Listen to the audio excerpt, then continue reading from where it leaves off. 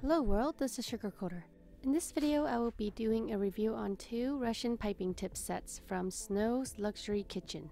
So the first set I am showing you is the 70 tips special edition set. Besides the 70 piping tips, it also has sleeve tips, couplers, silicone bags, silicone cups, and more.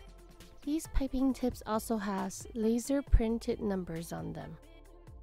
In the past couple years that I have used Russian piping tips, this particular set also has Christmas Russian piping tips.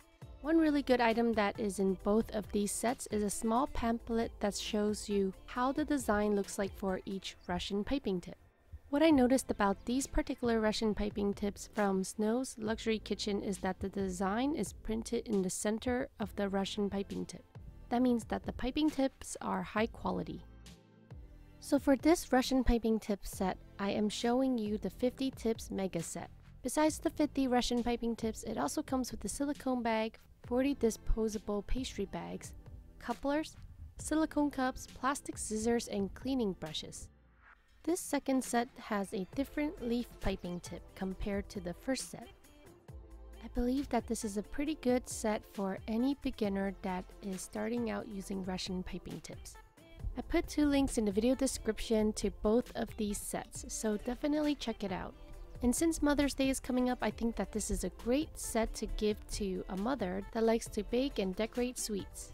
So to demonstrate how to use these Russian piping tips from both of these sets, I made square cakes and I decorated flowers on top of it. Originally, I thought it would be pretty cool to have 6 colors of the rainbow on top of the cake. However, it only fit about 4 colors. Then after I covered the whole cake with flowers, I used the leaf piping tip and covered the cake some more. Since I do not have any mother to give these cakes to, I will give them to my friends that was there for me through tough times.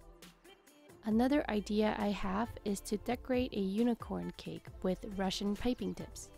Would you like to see me decorate a cake like that? Let me know in the comments.